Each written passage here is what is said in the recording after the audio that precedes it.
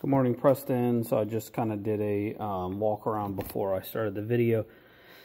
Took pictures of the blood. It's definitely quite a bit. Looks like it might have been coming out of his mouth, I'm guessing, or nose, or both. And then, of course, the other thing is, obviously, because of, this is just my opinion, but as far as, blood goes, or any biohazard, the entire interior has to be detailed. I don't know how to not clean all the dirt. It just makes sense to me. And I'm going to charge the same either way. So, but, as far as condition, interior in general, definitely needs to be detailed. But the blood drip down there, it's probably on the carpet down there too. I'll check between the, you can see it, on this part of the console. It's actually quite chunky right there, so it looks like a clot was coming out. But I'll clean between the center console and the seat as well. There's some here. It's there, center console. It even got back here. Drip down here. Looks like he might have been leaning back in the seat and coughed because it's hit the glass and it kind of ran down back there as well.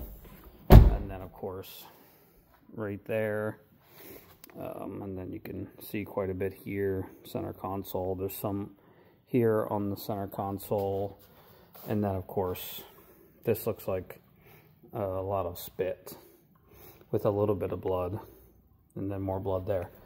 So, yeah, it's definitely pretty gross, but it's not the first time I've dealt with some gross stuff in an interior. So, but anyway, I'm going to clean it thoroughly just because you never know where it is. You have to clean all of it.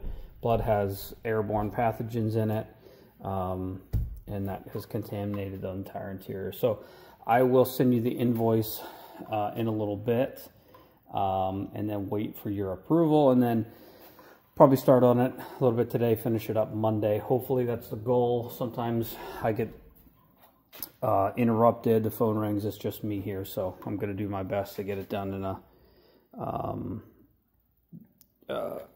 in a reasonable time frame, but I'm going to take my time because this interior is definitely going to require taking my time. So what I'll do first is I'm going to go around and clean up all the biohazard stuff first, as if that's the only thing in here. Then I'll go back through and I'll detail the interior, if that makes sense. So, all right, I'll be in touch. Thanks, Preston. Bye.